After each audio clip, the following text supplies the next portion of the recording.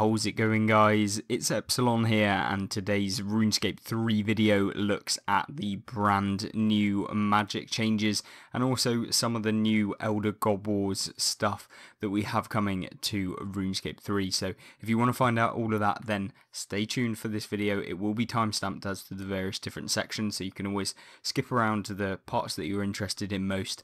And then at the end of the video, there will be some other videos that might interest you regarding some money making guides and stuff like that I have on the channel. And of course, if you're interested in anything RuneScape related, then be sure to subscribe to the channel for more. So what is the latest with Elder God Wars, and what do we actually know so far? Well, we've got a little bit of information from Jagex themselves. They basically said that you have to get the certain requirements in order to get into the city of Centiston. So this is the big update. We've got basically this quest line that you have to complete. It starts off with Azanadra's quest, and then we have you have to have completed the Battle of the Monolith in quotation marks. Basically, you have to complete the mini quest, and that will be basically finished on, well, you'll need to have done it by June 21st, basically. So as of the recording of this video, you've got a couple days before the next part of the Battle for the Monolith comes out. So when that does drop, once you've completed that, you'll basically be absolutely fine. You'll have completed all of the requirements, so long as you've also done Azanadra's quest, as well as having the Slayer requirement of 75 and the archaeology and magic requirements of 74, both the same basically. So once you've done that, you'll basically be able to jump straight in to the city of Centiston as soon as the update drops on June 21st. So we've got over 8 days before that actually comes into the game. It'll be really good fun, and obviously you want to prep for Elder God Wars. We did do a little video as what basically you should be prepping for Elder God Wars, what sort of things you will want to be looking at actually purchasing, and that will be linked at the end of this video. So if you want to have a look at that, then you can do so.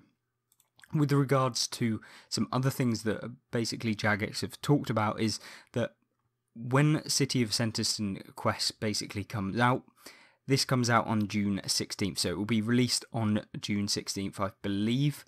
And then once you've actually jump into the City of Centiston quest, you'll actually be rewarded with ancient magic spells. So these are brand new ones, so they're completely different from the ones with regards to ancient magic before. So you'll be getting some actual new kind of content that you'll actually be able to get your hands on, and of course that's going to bring in some hype around the magic gear within the current game if it wasn't already there. So a lot of the prices of magic items are starting to go up.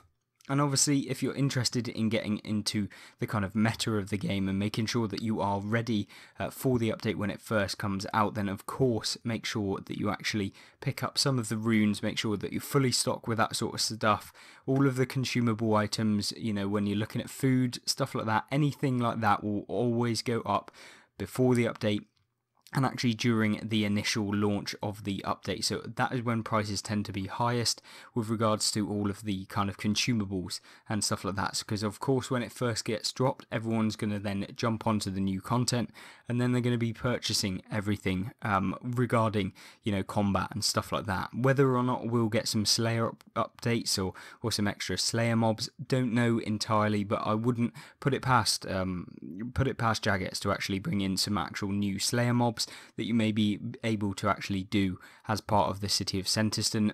Not being confirmed, could just be speculation, but it's always there and it could definitely be in the game. So of course think about that, and also think about maybe some archaeology relics that could possibly come out that we haven't already got. And I would expect, considering it's surrounding the monolith, I wouldn't be surprised if archaeology became where they had some more relics that you will actually be able to pick up as part of Elder God Wars. And of course, make sure on the 16th of June you actually jump in and you actually hop on to the live stream that RuneScape will be doing at 4 o'clock game time. So of course, be really fantastic to actually jump in there, see exactly what's coming with the new quest, and they'll basically be giving all of the information. What I will try to do at the end of the week or on the day, I will actually try and make a video whereby we go through all of the information from that stream and then kind of condense it down for you to enjoy and just be able to listen to.